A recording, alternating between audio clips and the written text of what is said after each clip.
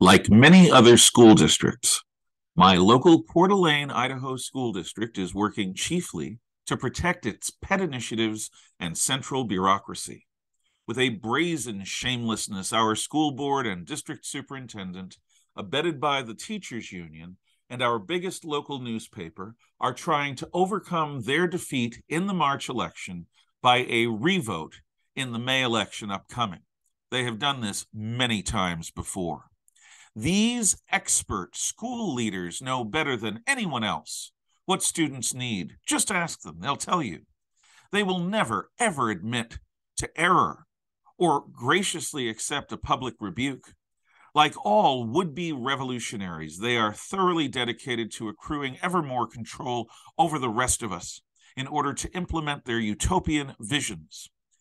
Expect that they will hold hostage every desirable aspect of life in their public schools. Well, what they think of as their public schools. Courses in art, drama, music, and other electives, as well as sports, clubs, libraries, technology, and other discretionary extracurricular activities are all now being menaced. Advocates of the status quo are blaming all of this risk on Neanderthal no voters like me, who just hate kids, love ignorance, and yearn to burn books. They cry to the high heavens, "Won't somebody please think of the children?" These lying hypocrites are the decision makers who exclusively have the power to hold everything that is enriching in public schools hostage. With all the civic mindedness of an addict looking for his next fix, they will stop at nothing to abuse their authority to induce panic in the public. Any means is acceptable to ensure a yes vote that gives them more money. In one case, a perpetual levy. None of this, none of the truly desirable aspects of a healthy school need suffer. Not one sport, club, or class needs to be eliminated. The problem is not money, but rather the priorities of those who have been permitted to run our schools.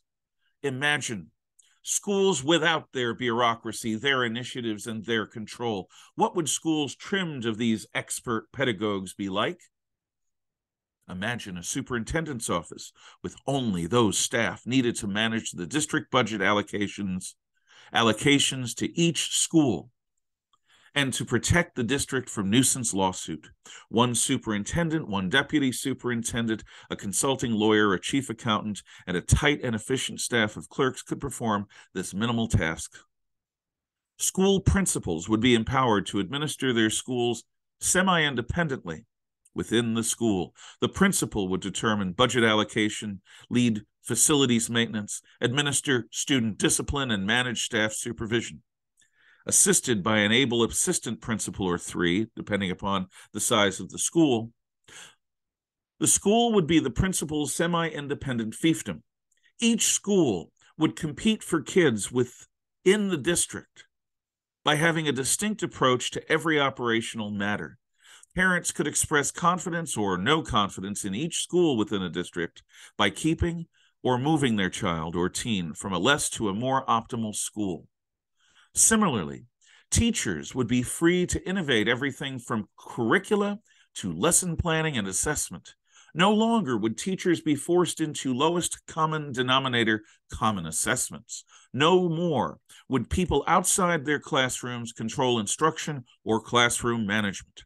Decisions would be made as close to the student and the family as possible by teachers and principals in the proverbial field. There would be no place for grand plans of diversity, equity, inclusion, which undermine a colorblind meritocracy. No longer would teachers be forced to teach students of all ability levels in the same room at the same time. Student self-tracking would allow for teaching methods to match the broad characteristics of every type of individual student. No more would expert-designed curricula guide instruction. Teachers would each experiment with the best methods for them and their kids in their classrooms in that particular year. Unions would be shut out. of the equation, as teachers were restored to their true identity as independent professionals.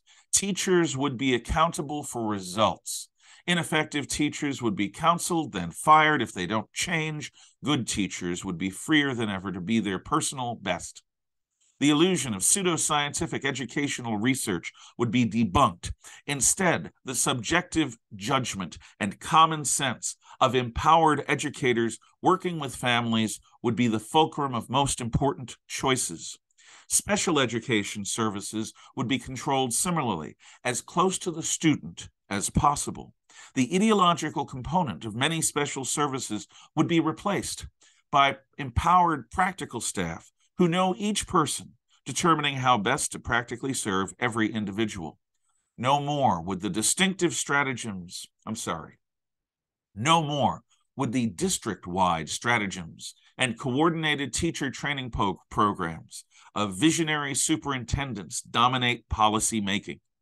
No one would be left with the job description of warping faculty and staff from what they naturally are into the most currently fashionable, ideologically correct mold.